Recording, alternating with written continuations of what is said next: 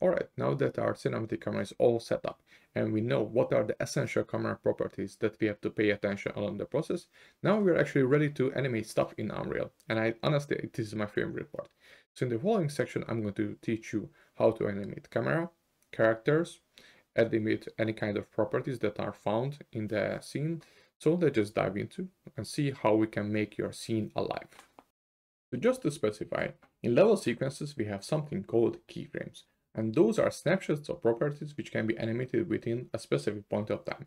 We can alter those properties to our own liking at different times, and Unreal will fill in the motion, creating a smooth animation as a result. Level sequences have a preset amount of keyframes that they can work with, but we can alter it if we are going into the playback options and set the start or the end frame. So if I set it to 500, notice that the whole range is going to be extended.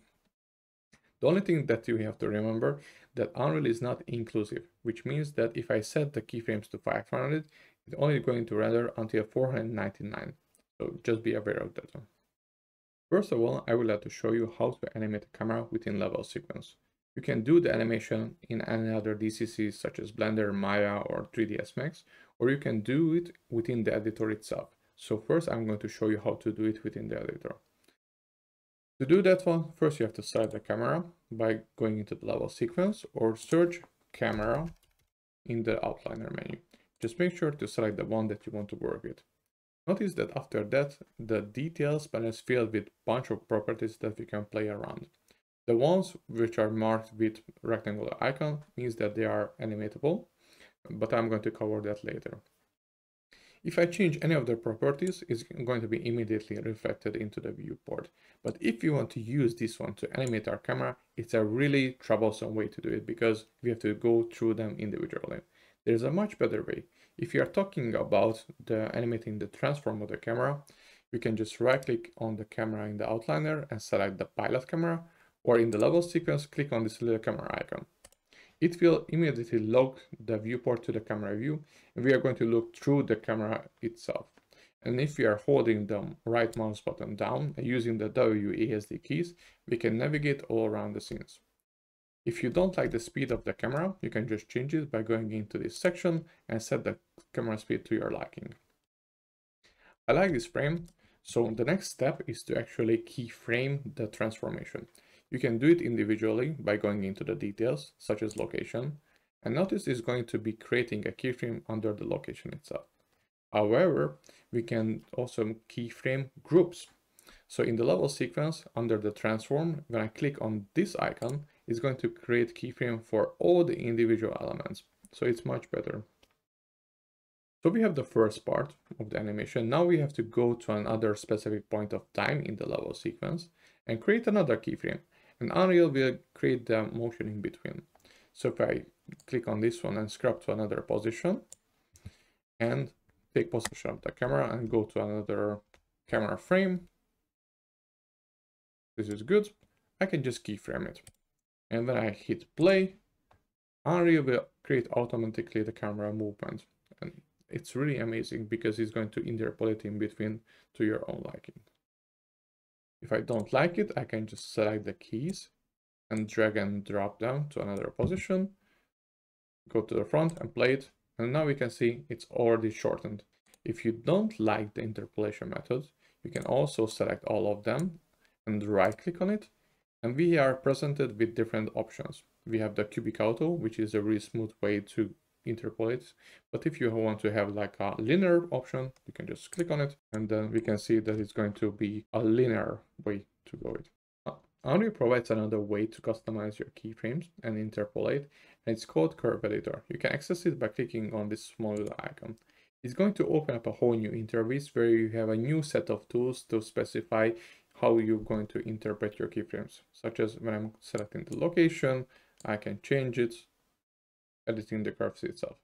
But I don't want to go into too deep because it can take another new video. So another really handy technique comes when you are trying to follow along a moving actor in your scene with your camera, especially if that moving actor is a supercar that is driving really fast. It would be a nightmare to manually keyframe your camera position so it would match the car speed and position all along the way, especially in a real life scenario where during the productions these things change all the time. Thankfully, there is an alternative way to do it. You have to attach your camera to the car itself, and you can just adjust the relative position afterwards. To do that one, we have to select the camera, click on the plus sign, and search for attachment. We are going to create a new binding.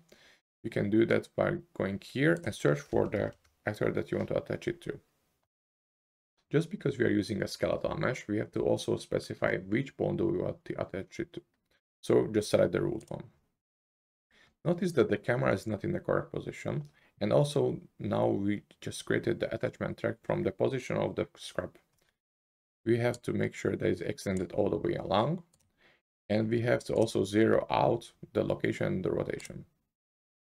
When we've done that one, don't worry, it's all black because we are inside the mesh.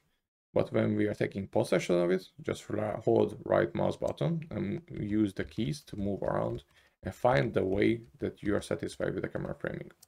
Now when we are clicking the animation to play, notice that we are moving all along with the car itself. Now you can apply your own position or animation however you want it. So this is how you attach your camera to any kind of actor in your level sequence. So the second way to animate your camera in your level sequence by importing animations from any other DCC. To do that one, select your camera first, right click on it, and click import. Select the source file and open it. You're going to be prompted with a new window, and make sure that the match by name only and the reuse keys is going to be disabled.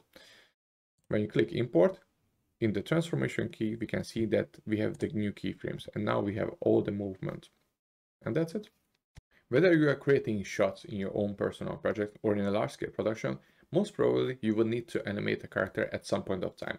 So in the following section, I'm going to show you how to create animation within Unreal using Control Rig, or import animation from other DCCs such as Maya, Blender, or even motion capture. So at the end of this section, you are going to have a solid understanding how you can combine keyframed animation along with the imported animation. Regardless if you are using MetaHuman or any other skeletal meshes, Control Rig is a really amazing tool that gives you a quick and easy way to create detailed animations within Unreal Engine. As I'm already using MetaHuman in my project, I can just take advantage of the built-in Control Rig that comes with it, and there is no further process needed to set it up. It's a really incredible tool that gives you the full creative control while keeping the whole animation process fast and simple. So the following shot was entirely animated in Unreal Engine using Control Rig, and it's a really amazing feature because I'm able to animate my character without actually leaving the editor itself. So I can have the final lighting, I can have the surroundings, and if I would have to modify anything, I can just do it right away. So let's just look into it, how can we actually animate stuff in Control Rig. First, stop the animation, select the Control Rig, and it's going to change the editor interface to animation mode. Notice that all the proxies that belongs to the Control Rig are appearing, and now we are able to manipulate them.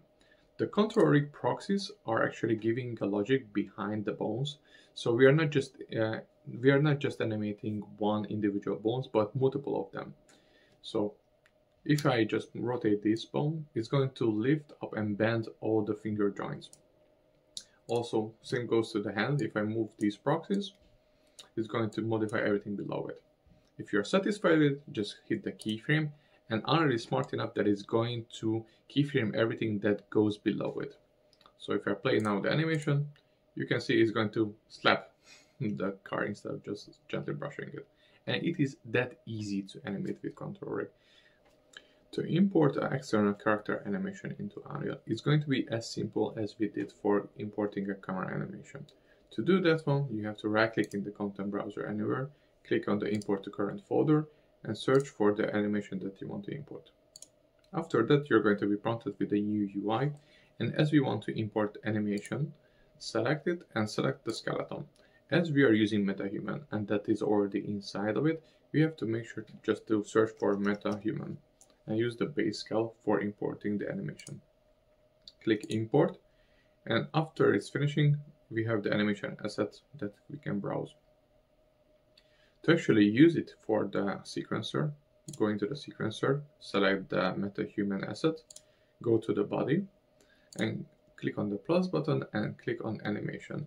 search for the mob walk, what we are already imported, and as it is new, it's marked with a star. When you click on it, it's going to be immediately activated.